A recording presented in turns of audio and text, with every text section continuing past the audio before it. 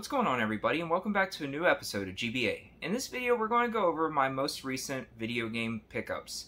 And when I say recent, that's kind of misleading a little bit because I haven't done one of these in quite a while, so these video games have been accumulated over the last, I don't know, 2 months or so. I do have quite a few video games to go through here. I know I've got at least 60 video games to show you guys, so I will be moving through this pretty quickly. I might stop every now and then if there's a game that I really want to say something about, but otherwise, this is just a quick pickups video, or at least as quick as I can make it, because like I said, I've got a bunch of games to show you. So without further ado, let's go ahead and let's get this started so we can fly through this stuff. Okay, that sucked too.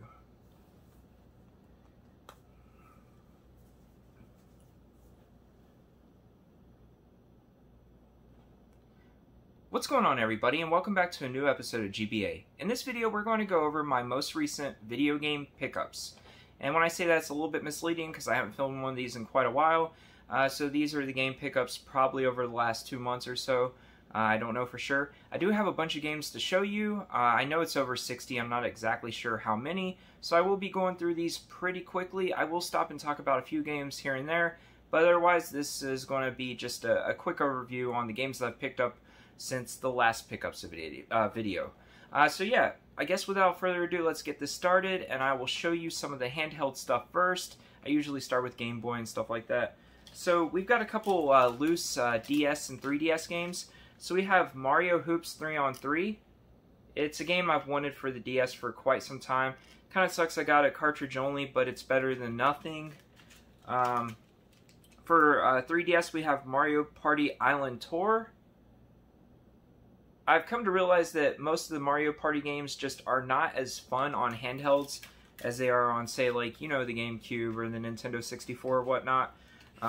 They just lose something playing them by yourself primarily. So we have new Yoshi's Island for 3DS. I honestly still haven't played this. I picked it up because it was on sale at GameStop.com, and, you know, I like Yoshi, so why not, right? Alright, so moving on to some Game Boy games. We have Bill and Ted's Excellent Adventure on Game Boy. We've got Race Drivin', which is not a good game, but it's kind of like a technical masterpiece, to be honest with you. If you get a chance to check this game out, it's pretty impressive on the Game Boy. We have George Foreman's KO Boxing. Animaniacs. We have Tiny Toon Adventures Wacky Sports, which is fun. Alright, pretty unique game on the Game Boy. I strongly suggest giving this a chance if you haven't. We have Mercenary Force. Really, really interesting game. We have Amazing Penguin, a game I don't see very often. We have Wizards and Warriors Fortress of Fear. We have NASCAR. I know there's like Bill Elliott's NASCAR or something like that, but it's NASCAR at the end of the day. We have Quarth. Solomon's Club.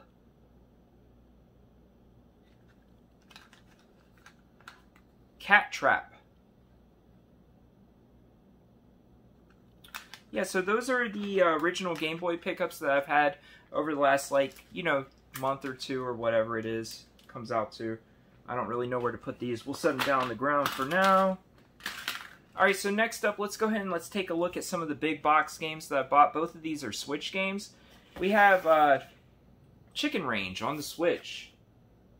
This is still sealed. I probably won't never open this. The main reason why I bought this is I have, like, I love big box games, to be honest with you. And this was on Amazon for like 14 bucks with free shipping. So I figured why not. But it can't be a good game, I'm sure. If you guys have played this, let me know. Is it any good? I'm pretty sure it's probably not. And I finally picked up, because these have been going on sale everywhere, and I got this pretty cheap. We have the Mario Kart Live home circuit. And I've got the Luigi one here. I do plan on picking up the Mario one as well at some point in time. You know, this is a gimmick game, but there is some fun to be had. It's kind of interesting. Most of the fun I have is chasing my dog around with it, though. That's pretty hilarious. But yeah, I'm happy to add to the collection. Like I said, I didn't want to really pay $120 for this, but I think I paid 60 bucks for this brand new. So for that, yeah, I'll go ahead and pick it up. And like I said, there's some fun to be had. It's pretty shallow overall, but you know, it's not a terrible experience. Alright, so what's next? I guess let's go ahead and let's show some of these Xbox games next to get these out of the way. So these are the Xbox 360 games I picked up, and these aren't, you know, anything super special or whatnot. We have the Bully Scholarship Edition, which is a great game. If for whatever reason you haven't played this, definitely pick that up. And the rest of these, I picked these up for $1 a piece. If I wouldn't have gotten them for $1 a piece, I probably, you know, would have passed on a lot of these. But for $1, I didn't have them, so why not? We have Connectimals. I'm actually weirdly fascinated with the Kinect. I kind of want to get all of the Xbox 360 Kinect games. There's actually some fun to be had in them, and like I said, I'm oddly attracted to these games for some reason. We have Kinect Sports. I actually really like this one and the, what is it, Sports Season 2 or whatnot. Lego Dimensions. Fable 2. Fable 3, looking kind of like Clint Eastwood. Fantastic fighting game series. We have Injustice Gods Among Us Ultimate Edition. I love these games. This one and the second one. We've got Minecraft Story Mode, which I have on so many systems. Plants vs. Zombies Garden Warfare. I'm a pretty big fan of PopCap games in general, but these games are great. I love playing those. We've got Halo 4 and Pure. Like I said, for $1 a piece, I couldn't pass them up. I don't have very many Xbox or Xbox 360 games, so I'm definitely trying to pick those up, especially since they're so cheap. So I guess, like, keeping up with that theme, let's go ahead and go over the original Xbox games I picked up. Once again, nothing special here, but I got all of these for $1 a piece. We have NFL 2K3, Triple Play 2002, NFL Fever 2002, Tom Clancy's Ghost Recon, Platinum Hits version of Spider-Man, Top Spin tennis game, Matt Hoffman's Pro BMX 2, NHL Hits 2002, MVP Baseball 2005, NBA Live 2002, Tiger Woods PGA Tour 2003, and Halo 2. Like I said, you know, nothing special in those games, or the 360 games for that matter, except for Bully. That's a good game. But for $1 a piece, I'm going to pick those up all day long. So yeah, moving right along, let's go ahead and let's show some PSP games next. Now, all of these came from Video Games Monthly. I literally had hardly any PSP games until I, you know, put in to get them for Video Games Monthly, and my collection's gotten a lot bigger because of that. We have Neopets Pet Adventures: The Wand of Wishing, which I've heard is actually a pretty decent game, or at least better than it should be. We've got Pro Evolution Soccer 2012, which actually looks fairly impressive from what I've seen online. Pixel Junk Monsters Deluxe, which is a great game. Untold Legends Brotherhood of the Blade. And Wall-E. Yeah, so I mean, nothing like groundbreaking or super spectacular, but you know, PSP games I don't have. And like I said, my collection was very, very small. So at least Video Games Monthly is helping me build that up a little bit, I guess you could say. So moving right along, let's go ahead and let's start showing some Sega Dreamcast and some PlayStation 1 games. Not a lot here, so this should go pretty quick. We have Atari Anniversary Edition on the Dreamcast. Once again, these came from Video Games Monthly. I didn't have very many Dreamcast games, so this is a good way to build that collection up a little bit. And they've sent me some good games. We have Tony Hawk's Pro Skater on Dreamcast. And the best game, we have Toy Commander, which is actually really, really fun. Very challenging, but it's really, really fun. And like I said, for Video Games Monthly to send those 3 Dreamcast games to me, that's pretty cool. For the original PlayStation, I picked 2 of these up because they were $1 a piece, and the third one was something I've been looking for a while. We have Powerboat Racing, which I got for $1. And we've got Blast Chamber, the 3D rotatable deathmatch. Don't know much about that game, but like I said, for $1, it was a game I didn't have, so I picked it up. And last, I did pay a little bit more for this, but it's a game I've been wanting for a while. Now, it's not a good game. I have more fun with it than most people do, apparently. We have The Simpsons Wrestling. I just like picking up odd games, and to me, this is just an odd game. I don't know who thought that this was a good idea to release back then, but it's not really a wrestling game. It's more like just, you know, a standard fighting game. But I don't know, I enjoy it, probably because it's just so bad it's good. It's not something I want to play a ton of, but every now and then it's fun to pop in and play. I really like The Simpsons, and I love wrestling, so I figured, why not pick that up for the collection? Alright, so let's go ahead and let's show some GameCube games next, since they're right here. Not nothing special here, but GameCube games are getting harder and harder to find, and I know I have over 250 GameCube games now, so they're definitely getting harder to find for me, at least if I don't want to spend a ton of money. We have FIFA Soccer 2003, NBA Live 06. Somebody said this was the last release on the GameCube, but I can't really say it was or wasn't because I didn't look it up. But somebody in my comments section said that this was the last release, so let me know down in the comments if that's true. We have Ratatouille for the GameCube. Jimmy Neutron, Boy Genius. We've got Bionicle. Intellivision Lives.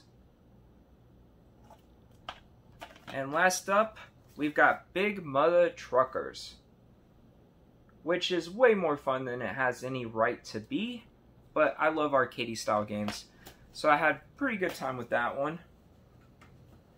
Alright, so next up, since they're right here, let's show these PS4 games really quick.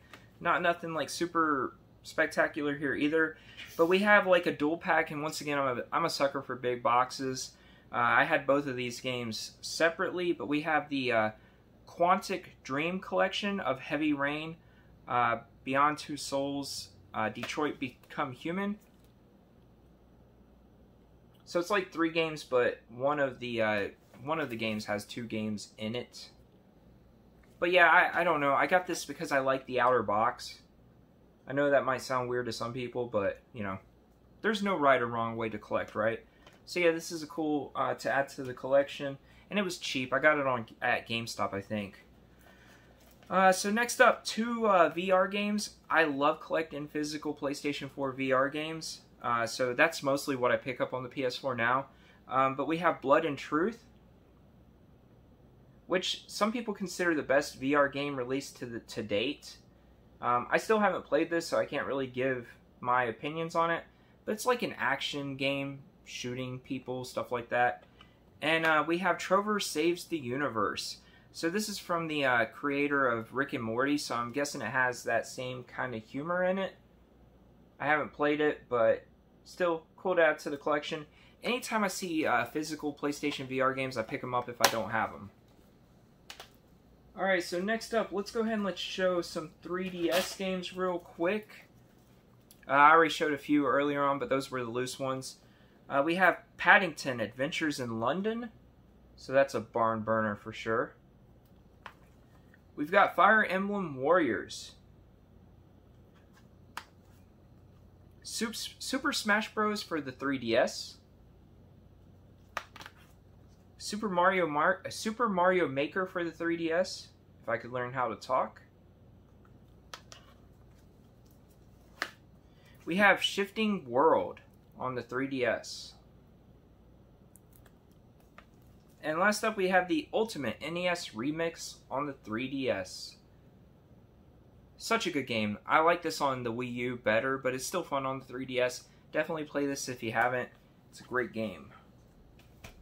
Alright, so next up, let's go ahead and let's show some Switch games. Alright, so first up we have Tabletop Racing Nitro Edition. We've got Bloodstained Ritual of the Night. We have Borderlands Legendary Collection. WWE 2K Battlegrounds, which I really like this. I like the cartoony style wrestling games. Obviously, this is an EA game, so there's a lot of, like, I don't know, microtransactions and stuff like that. But if you're willing to grind, you can have a lot of fun in this game. I actually really like it. We have Taxi Chaos, which reminds me a ton of Crazy Taxi. And I absolutely love Crazy Taxi, so this is quite a lot of fun and cheap. We have Mario Golf Super Rush. I like this game, but it's kind of boring, to be honest with you. But it's not a bad game by no means. And last up on the Switch, we had Mario Odyssey. Interesting story. I had this game ever since, you know, it came out way back when. But somehow I lost it, or I've misplaced it. So I went ahead and bought another copy because I found a decent deal on it. And this is a great game. So I definitely want it in my collection. And if I lost it, then I wanted to pick it up again. And if I find the other one, I can give it away or sell it or something like that. But Mario Odyssey, great Switch game. Maybe still my favorite Switch game, I'm not sure. Alright, next up, we have Sega Genesis. So once again, the Genesis was a system that I didn't have a whole lot of games for. So Video Games Monthly, I checked it off to start getting games from them. And my collection has grown tremendously because of that. But we have T2, Terminator 2 Judgment Day. The Page Master. A lot of these games I have the Super Nintendo versions too. But as I've mentioned several times, I like having both the Sega Genesis and Super Nintendo version to try to compare the games. I think that's a lot of fun. We have FIFA International Soccer. We have Paperboy.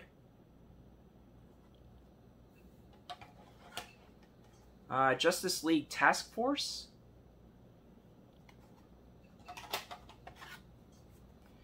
Super Thunderblade.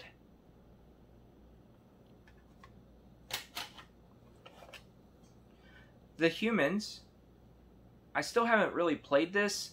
I just recently got this out of Video Games Monthly box. But from what I can see, is this sort of like Lemmings? If so, I'll enjoy this a lot. It looks like fun from what I've seen online.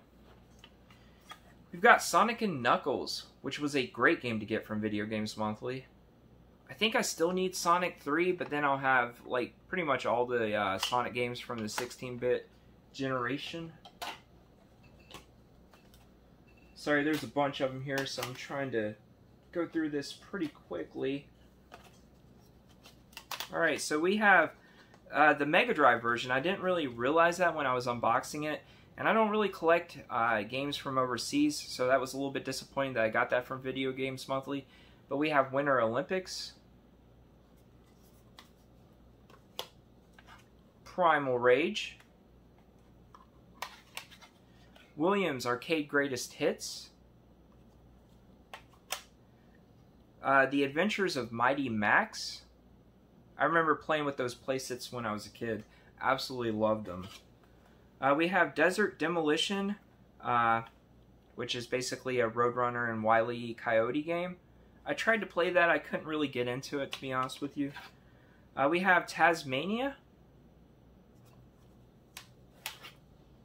Ariel, the Little Mermaid. Another game I tried and I absolutely hated this game. I really didn't like it at all. I like the NES Little Mermaid game a lot better. We have Pit Fighter. Right? Yeah, Pit Fighter. This is actually really fun. This game sucks on most systems I've played it on. I didn't really like the arcade version of this game, but for some reason I really like this on the Sega Genesis. So check it out if you get a chance. It's way better than the Super Nintendo version. So we have the Mighty Morphin Power Rangers. Amazing nostalgia with this game. It's a very shallow fighting game, but I don't know, maybe it's because I had it when I was a kid, but I have a lot of fun playing that. Alright, so let me grab the rest of these Genesis games here. We have LHX Attack Chopper. We have Toys, which is based off a terrible movie, at least in my opinion, and this is a terrible game. I really do not like that game. We've got Vector Man 2, so now I've got both the Vector Man games for the Genesis. We have Zoop, which is a very underrated, I don't know, puzzle game, I guess you could call it. Where in Time is Carmen Sandiego. Spent a lot of time at school playing that on the computers. Fantastic game. We've got Strider, which was an early Genesis game that kind of showed what the system could do. A pretty good port from the arcade. We have Asterix and the Great Rescue. This comic series is more popular overseas than it is here, but it's still cool to get a game based on it. And we got VR Troopers, which is another game I have a lot of nostalgia for. I really liked the TV show when I was a kid. So yeah, those are the Genesis games. Like I said, Video Games Monthly has done a lot of good sending me Genesis games. They've sent me a lot of games that I'm actually really happy to get. So yeah, I hope they continue doing that. So next up, let's go ahead. I guess we'll show Nintendo 64 next. I've said it several times in my videos, but I think I was pretty close to begin with. I think I want to complete the set of Nintendo 64 games next. Now that's not to say that I'm going to do it anytime soon, because there's still a bunch of expensive games that I need. But that's probably one I'm focusing on probably the most. With these games, I think I've got about 240 of the Nintendo 64 games, so I don't really have too many more to go. So we have Aero Fighters Assault. We've got Supercross 2000. Got some good Nintendo 64 games in here too. So we have Donald Duck Going Quackers. Cyber Tiger. Fighters Destiny 2. I've had the first one for quite a while, but the second one's a little bit harder to find and a little bit more expensive. Not super expensive, but probably more expensive than it should be. Let's just say that. We have Top Gear Overdrive. Really like the Top Gear racing games. Some people don't, but you know, I like them. We've got Space Invaders, which is a lot of fun. It's just basically a modern take on the classic Space Invaders formula, but I don't know, I had fun with this. It's a very shallow game, but you know, it's fun for quick pick up and play experiences. We've got California Speed, which is an absolutely amazing racing game. If you like arcade racing games, this is a game that you should definitely play. The arcade version is a lot better, but it plays well in the Nintendo 64. I've had a lot of fun with this. The steering is a little bit twitchy, but you know, it's a fun game overall. We've got Battlezone Rise of the Black Dogs, which is a little bit harder to find, a little bit more expensive than the other games in the series. We've got Charlie Blast Territory. This game doesn't get a lot of talk. People don't talk about it a lot, but this is a really fun game. So play this if you get a chance, especially if you like, you know, games that make you think, or like puzzle games and stuff like that. It's just a lot of fun.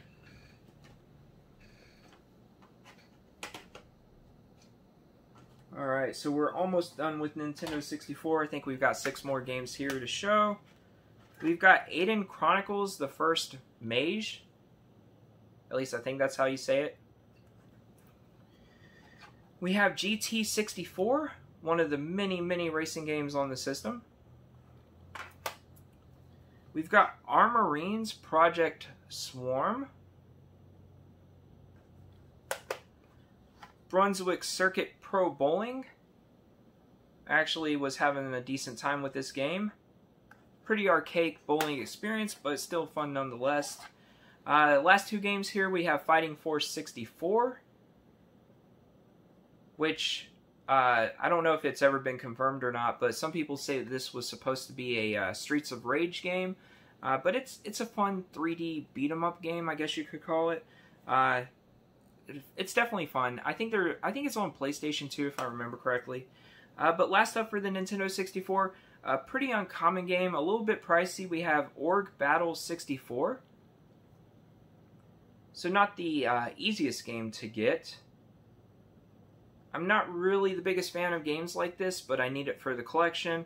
And it's an Atlas title. That's one of the reasons why it's collectible. But a lot of people really like this game.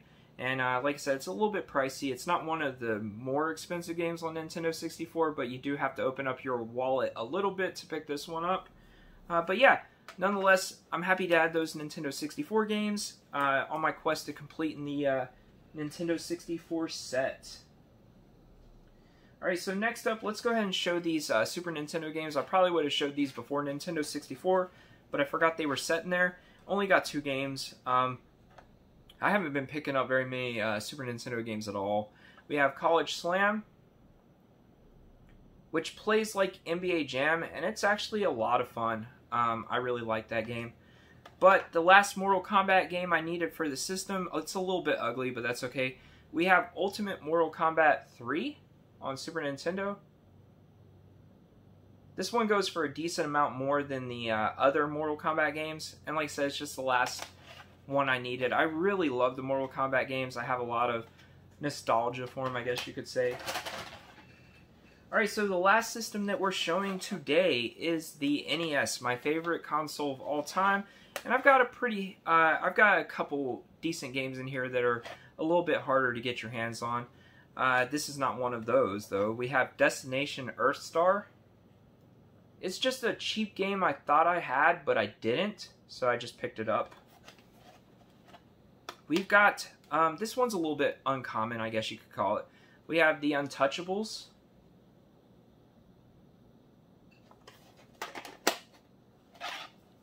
We have Mindell Palace, I think is how you say that. It's another cheap game that I thought I had that I didn't. So when I realized that, I just picked it up. Alright, so the last 2 games, these ones are a little bit pricey and harder to find. We have Jackie Chan's Action Kung Fu. This game's went up in price a lot lately. I remember when you could pick this game up for like 40 bucks. You can't really do that anymore. But it's a fun game. I actually really like it. It's very, still got that Famicom feel to it, you know, but it's a fun game nonetheless. So the last game here is Frankenstein, The Monster Returns on NES. Another fairly pricey game. Unfortunately, this one's not really worth the price. This is not a very good game, but it's a game I needed for my collection. I like the artwork on the cartridge, and just happy to get it finally. I found a decent deal on it. So yeah, those are the NES games I've added to the collection.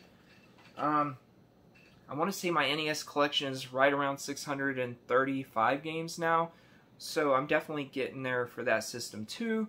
But yeah, that was my recent video games pickups over the last, I don't know, 2 months or so. So let me know down in the comments what your favorite games were that I picked up. What have you been picking up? What are you collecting for? I would love to have a little conversation with you guys about video games, because that's what I love. It's my main hobby. But yeah, guys, that's probably going to do it. But until next time, I just want to say thank you so much for tuning in. I appreciate every single one of you. If you know anybody who might like this kind of content, please share the video around. I'm always looking to grow the channel a little bit. But for now, guys, I'm probably going to go play some of these video games. Maybe open up some boxes. Try to enjoy the rest of my evening. I hope you do too. So until next time, everyone, I'll see you later.